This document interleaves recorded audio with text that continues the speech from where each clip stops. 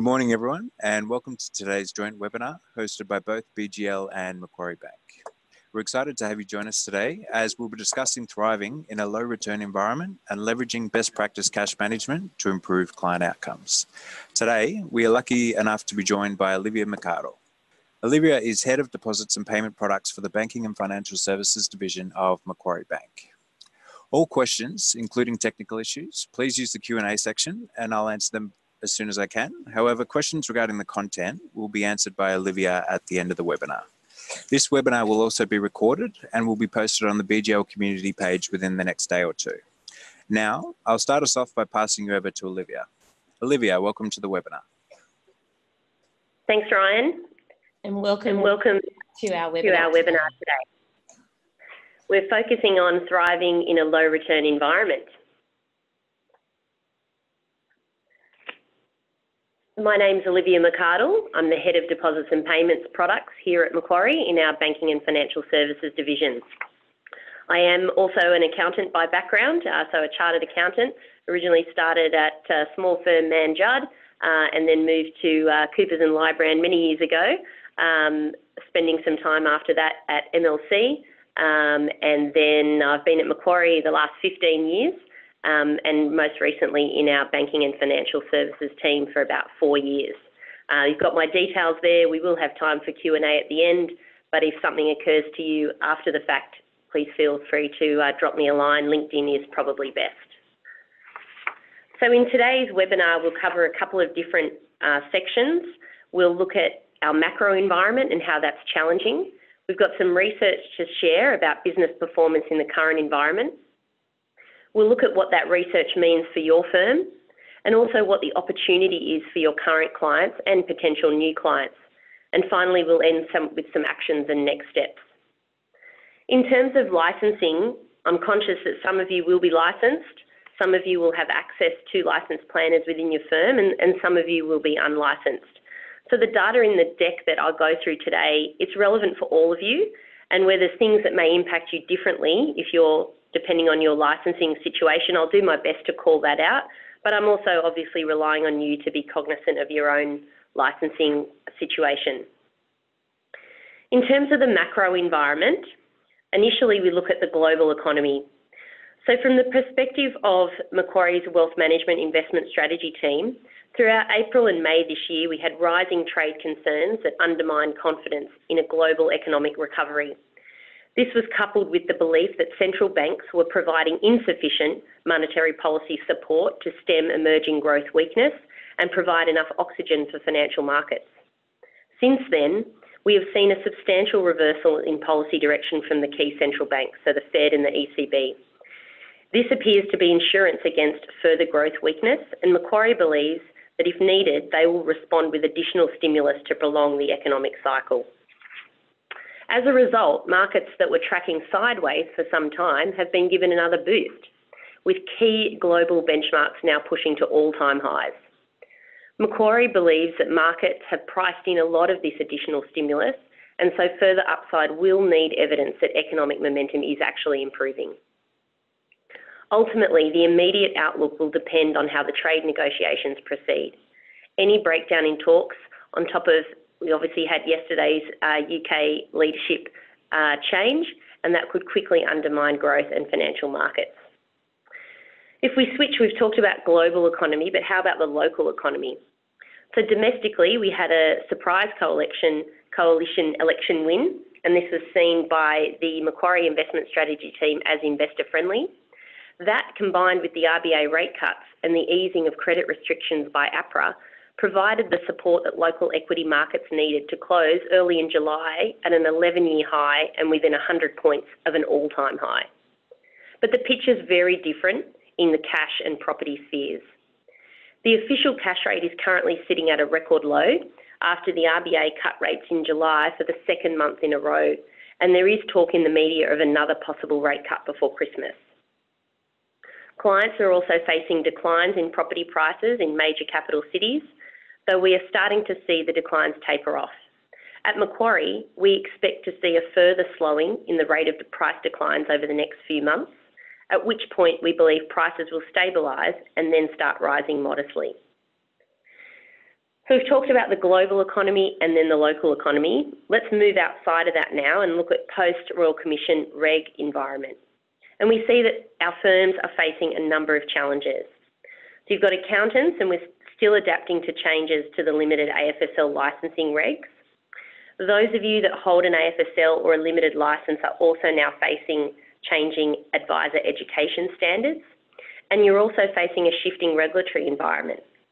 It's likely that the full scope of changes as a result of the Royal Commission will probably take 12 to 18 months to be realised, but those changes are likely to include ending grandfathered commissions to financial advisors and the potential of annual fee opt-ins. So it's a challenging time for advisors and accountants, and there's probably going to be uncertainty for a while yet. Finally, in terms of the social environment, it's a challenging time for clients as well. So while Chartered Accountants Australia and New Zealand report that trust in accountants remains high, financial planners not faring so well. According to Investment Trends, trust and satisfaction with financial planners is at an all-time low. And with only 20% of Australians getting financial advice and many more needing it, but they're being put off by things like cost or a perceived lack of independence within the industry, there's definitely scope to find ways to make financial advice more palatable for the many Australians who need it. In this environment, Macquarie has conducted two pieces of proprietary research. Firstly, we did the accounting and financial services benchmarking research. So this was a survey of business leaders where we benchmarked a firm's financials and performance, as well as exploring sentiment around key industry trends. Secondly, we completed the propensity project. So this is where we spoke to end clients and we surveyed them, the clients of advisors and accountants, and explored their overall satisfaction with their advisor, their propensity to stay with their advisor, so the retention, their propensity to refer their advisor, and their propensity to do even more business with their advisor.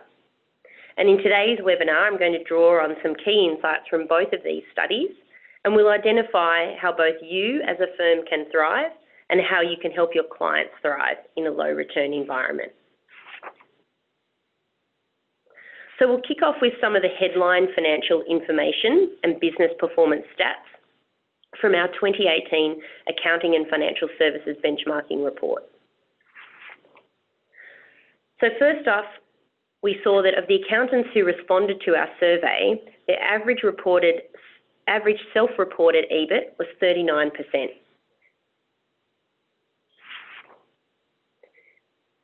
75% of accounting firms who responded enjoyed positive profit growth, but that also meant that the other 25% of the firms who responded had negative profit growth.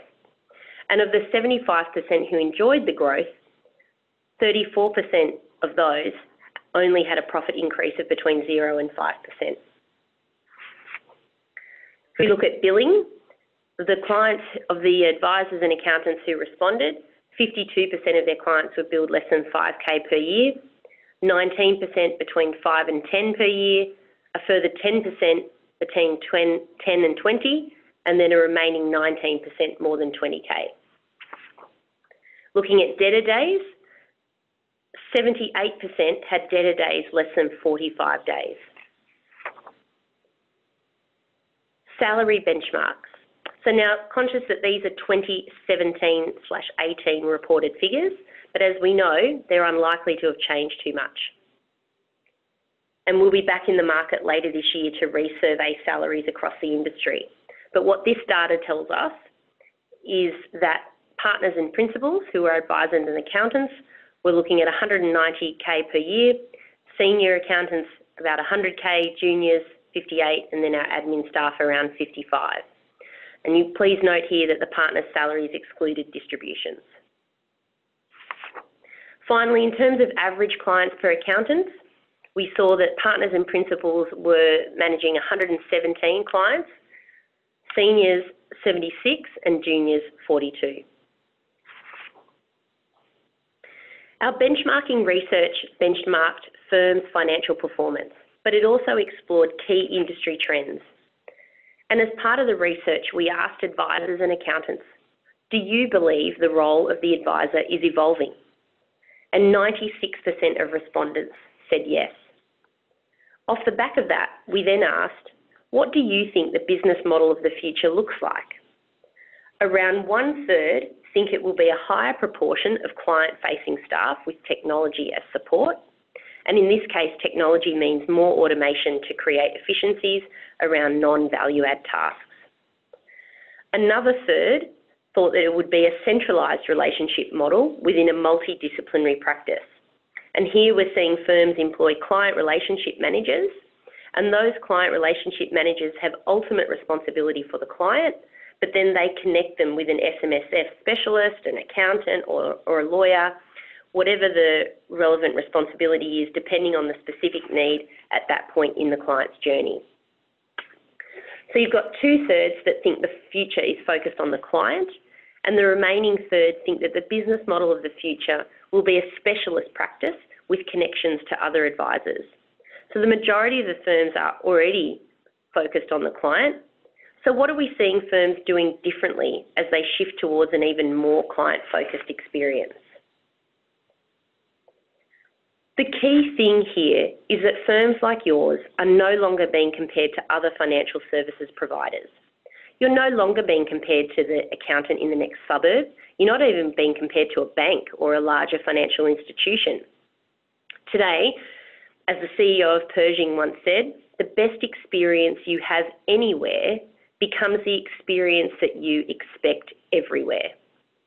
Outside of our industry, we see brands like Amazon, TransferWise, Netflix put the customer at the centre of everything they do. They've got a really deep understanding of their customers, and they provide a service that anticipates their customers' needs, sometimes before the customer has even realised they have a need. These firms, the Amazons of the world, the Netflix, they are raising the bar on client experience, and they are raising your clients' expectations as they do it.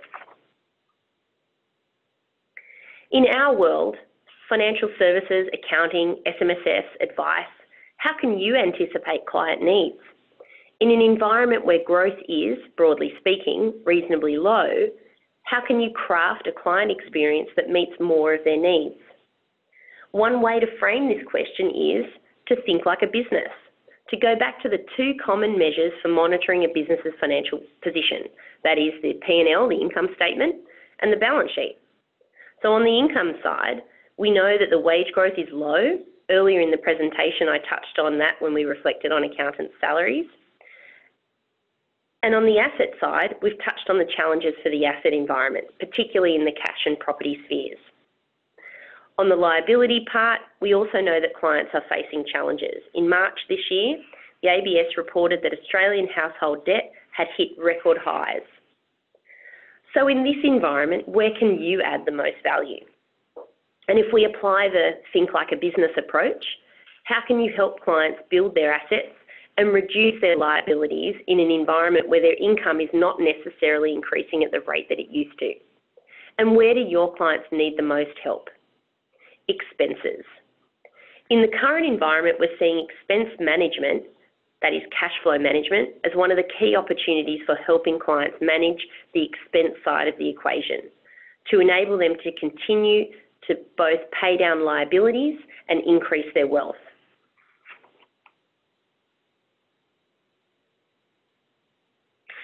When we're talking to advisors about offering cash flow management services, one of the key things we hear is that there's challenges around the visibility of client data.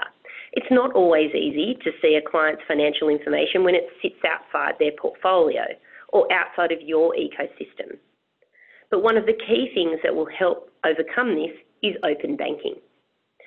Open banking, so just to recap, it'll require data holders like banks to share customer data with other institutions at the client's direction.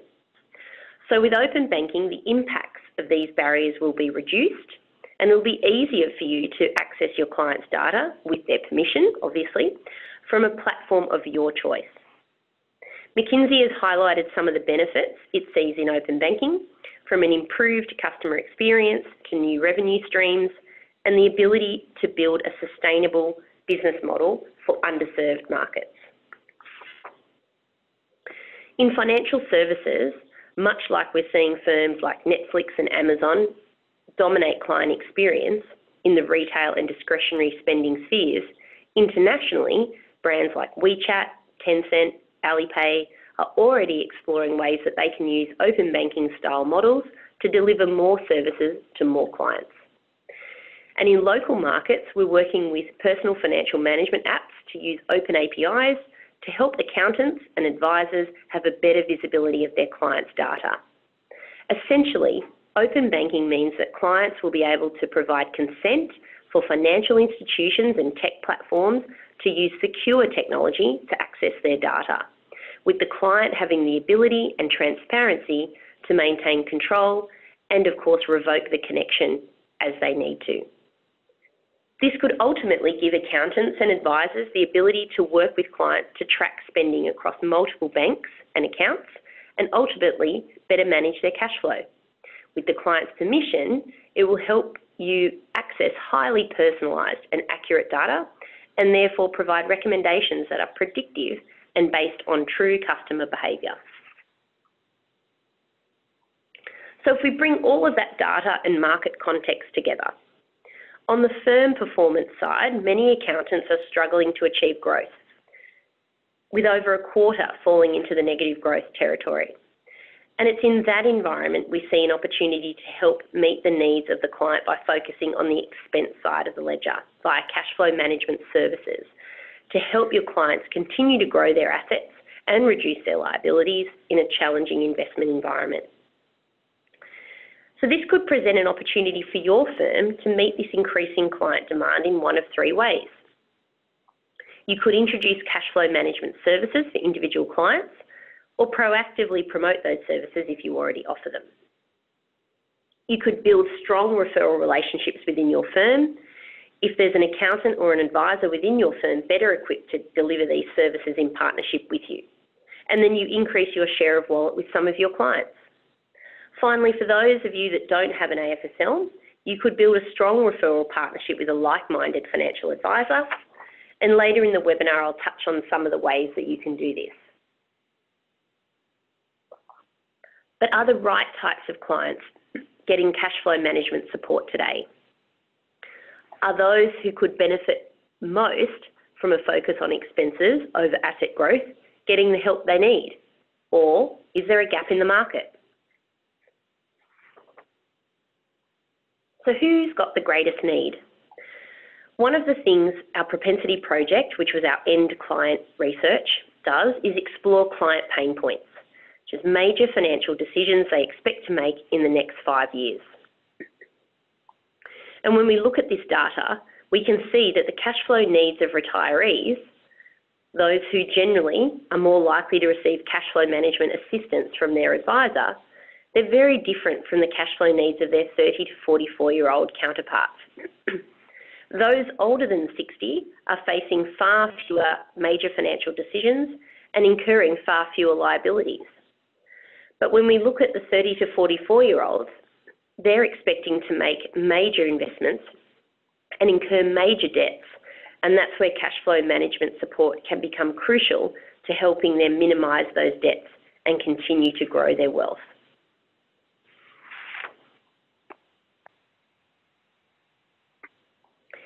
If we go back to Amazon, TransferWise and Netflix model of deeply understanding and anticipating our clients' needs, what else do we know about the 30 to 44-year-old age group? So we know that 73% manage their money with their life goals in mind, 54% agree that they think their financial situation is pretty secure in the case of an economic downturn, but 68% feel that their day-to-day costs of living are getting a bit out of control. So how can you deliver cash flow management services? We know that this group is in a period of their lives where they're making major purchasing decisions and incurring significant debt. And we know that almost half don't feel secure in their financial situation and they're feeling the pressure of the cost of living. How can you develop a cash flow management offer that meets the needs of these clients? So there's 4 steps to consider, and I'll touch on each of them briefly. The first is to sell them on the why. 30 to 44-year-olds are busy people, and we can see that their budgets are already tight. Consider how you can communicate the benefits and take away the pain points. One of the easiest ways to achieve this is to give them examples of the benefits, as they have to come to life for people like them. Take an example from your client base of a 30 to 44-year-old couple or individual who've uncovered significant savings during the initial cash flow management setup phase, or a client who's reached their goals in a tangibly faster way. Find stories to bring the why to life. The second is to give them the tools they need. And what do we mean by that? When we look at our propensity project data, which is our end client research, we found that 37% of clients 30 to 44-year-old want more general education communications from their advisor or accountant. This age group is, by now, used to learning online, but they need help distilling what's important and what's relevant, and they're looking for a trusted source of truth. Given that they're mature enough to have sought financial advice, and in some of your cases they may have opened an SMSF, they're likely to be a little past Finance 101, but we talked earlier about how they're feeling overwhelmed by the cost of living, how almost half of them feel under-equipped to deal with a downturn. How can you help them understand how to navigate these challenges? And how can you do it in a scalable, repeatable way?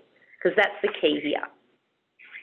If you can invest in developing some simple education tools, it might be a fact sheet to help sell them the benefits, or a budgeting spreadsheet or a tool, or even recommend one of those personal financial management apps to help them track their spending. There'll be two key benefits.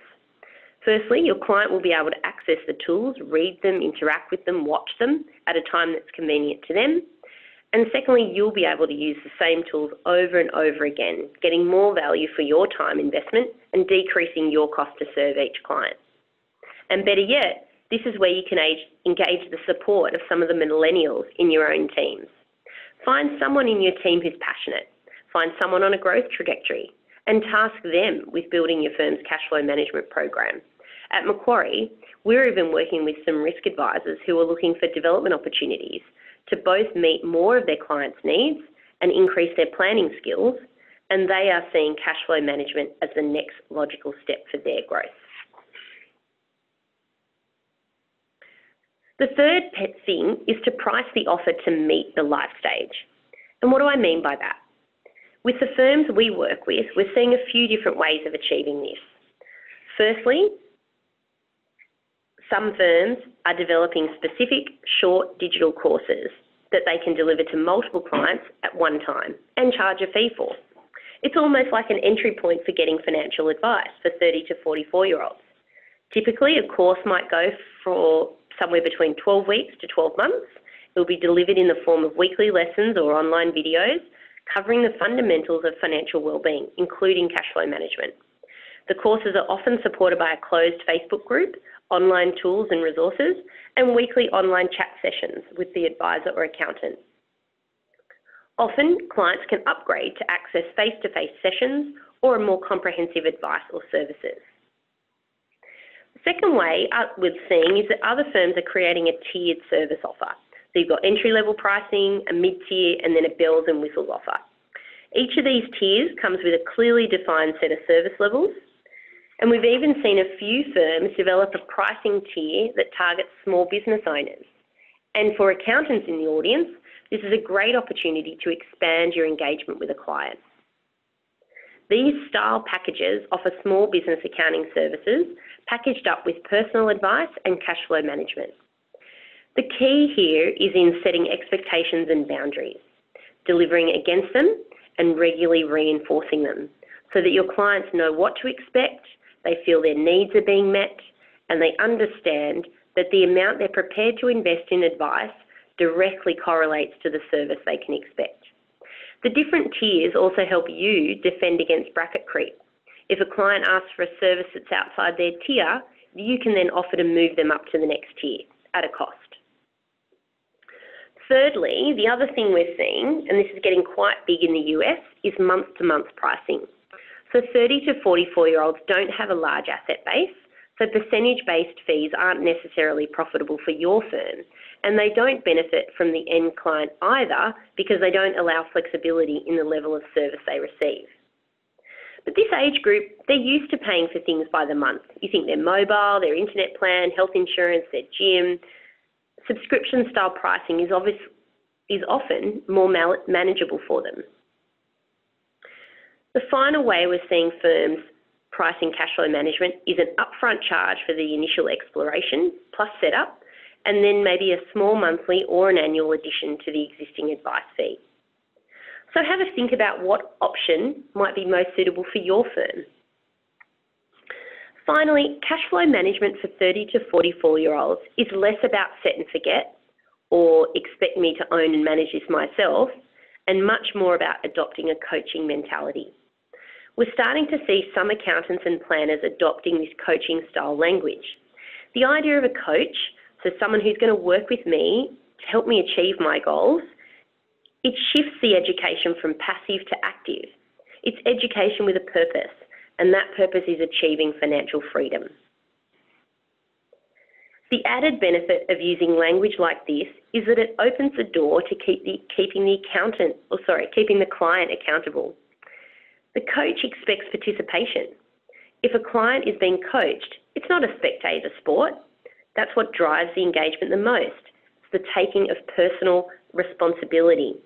Explain to your client what they have to do and how they can take responsibility for doing it, and then keep them accountable on that journey.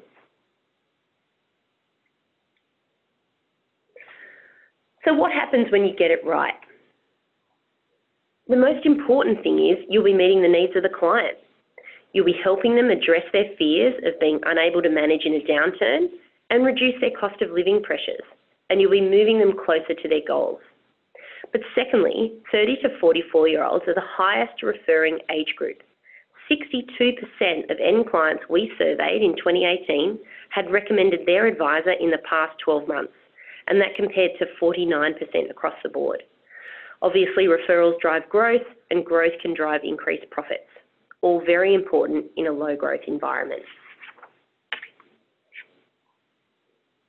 So what's next? We know that in a challenging environment, 30 to 44-year-olds have some specific needs around cash flow management. As SMSF accountants, what can you do about it? For those of you with an AFSL, think about how can you introduce cash flow management services to your clients using one of the pricing models we've discussed. What educational tools can you develop to help clients understand the benefits of managing their cash flow and get them on the right track? For those without the AFSL, can you refer your clients to an advisor within your own firm to increase the firm's share of wallet with that client? And if you don't offer financial advice within your firm, can you build a relationship with a like-minded advisor? The reality here is that clients are increasingly demanding cash flow management services. And if they can't get it off you, they might find it somewhere else. And the risk is if they get that cash flow support somewhere else, and that somewhere else also offers SMSF administration, you may risk losing the client to a firm that's got a more robust proposition that meets more of their needs. So there's a few tips for building strong referral partner relationships. The first is pretty obvious. Look for a firm that offers complementary, not competing services. But from there, it's important that you find a referral partner who aligns to your values and culture. It's not about choosing an advisor from Google and hoping that she's the right one for you. It's a very personal thing. There will be some advisors you click with and others that you don't. And it's worth persevering until you find the one that you click with. And sometimes that's the case whether you're looking in the open market to find an advisor or whether you're just looking down the hall to finding an advisor within your own firm that you feel comfortable with. You need someone you trust to look after your clients to the same calibre that you do, and that's not always easy to find. Once you've found an advisor you connect with, you need to invest in the relationship. We typically suggest you meet with your referral partners at least quarterly for a coffee. Make sure they understand the scope of your services and talk about the value you add, and that you can do the same about their services and their value. Like with any relationship, it takes time to nurture and grow, and the more effort you put in, the stronger the rewards will be. So with that in mind, a quick recap before we wrap up. We're currently facing a volatile market in a number of ways. We've got the lowest ever cash rate, declining property prices, and volatile equity markets. Accounting firms are struggling to maintain profit growth in that environment. So how can we help our clients continue to build wealth, and how can we help our firms grow? In terms of clients, they're increasingly needing help with cash flow management, and cash flow management is an important way to grow wealth via managing expenses in an environment where asset growth is more challenging. But today, generally speaking, retirees get the lion's share of cash flow management advice, while it's the 30 to 44-year-olds who could really benefit from it most. 30 to 44-year-olds are feeling the pinch of a perceived increase in the cost of living. Nearly half of them doubt their ability to manage in a financial downturn. So helping them with education and tools is a good starting point for introducing cash flow management services to these clients. For your firm, this could represent an opportunity to add a new service line to your firm's offer, or to more heavily promote an existing one. For those of you with an AFSL, the services could be offered internally. For those without, there's an opportunity to build referral partnerships with licensed planners who do offer this service to ensure you continue to meet the changing needs of your clients, adding value and helping them grow their wealth. So that comes to the end of the material. I'll have a look now at some of the questions that have come through. So the first question is, will accountants be drawn into open banking by having to share SMSF data from BGL, or is it only banks?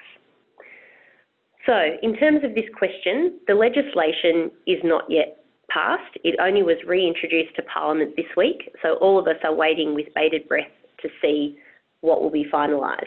However, as it's currently drafted, initially it is only ADIs, so authorised deposit institutions, who fall under the open banking regime. Initially, it will be the big four banks who will go first, and then all other banks will follow. Of course, anyone can go early if they like, but it'll be the big four banks that start the process. As I said before, the legislation is not yet passed, and it'll be a matter of having a look at that when it's passed to see what the actual details are. We've got another question from Debbie Whiting. Debbie, are you able to type your question into the Q&A panel so that we can make sure we can address that for you?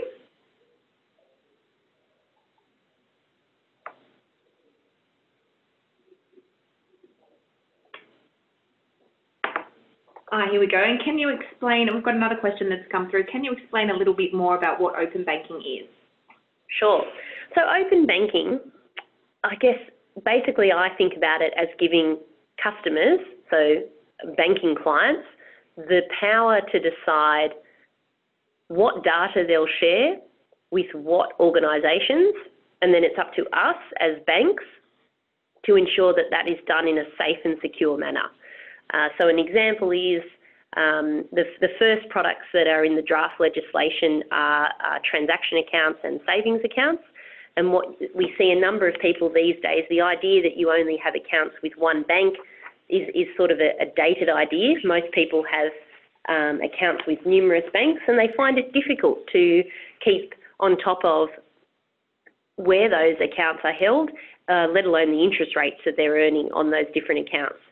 So what open banking will do is it'll make that easier for the client to say, well, I want to share all of the accounts that I have with all of the banks with either my advisor's platform or maybe with a personal financial management app that I'm using or something like that.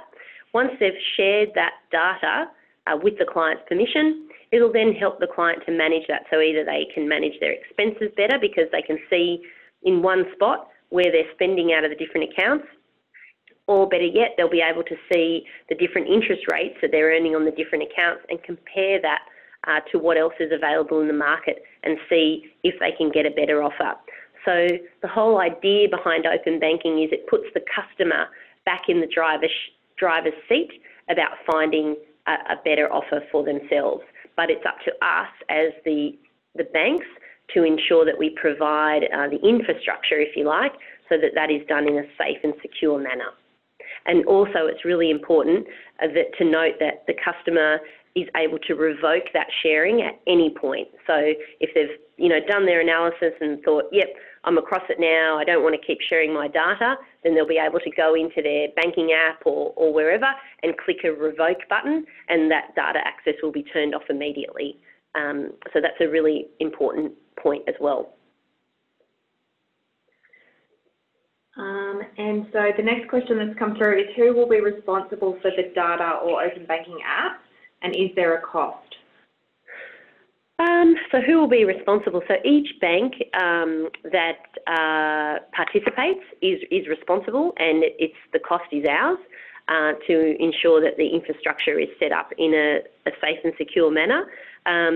As part of the legislation, they are setting up an independent certification body, if you like, that will ensure that all the relevant platforms that data is being shared with, they have to be certified by this group that the government is setting up. And what that does is ensures that each platform has the relevant security and all of that sort of policies and things in place so that it's a safe spot for customers to share their data with. So whether you're a large platform like BGL or you're a small fintech app or something like that, if you want customers to be able to share data with you, you will have to be certified by this body. And then it's up to the banks to spend the money to get those data links in place. All right, so we've had no more questions come through. I'll just do a final call for any more questions. As always, you can contact me after the webinar if something occurs to you later. Happy to cover that then. If not, I think we're okay to wrap up. Yeah, okay. Look, I think we'll wrap up. Thanks very much for speaking with us, Olivia. That was great. Now, again, for the listeners, this has been recorded and will be posted on the BGL community in approximately a day's time. So if you wish to have another listen, you'll be able to find it there. Now, that concludes the webinar for today. Thank you all very much for attending.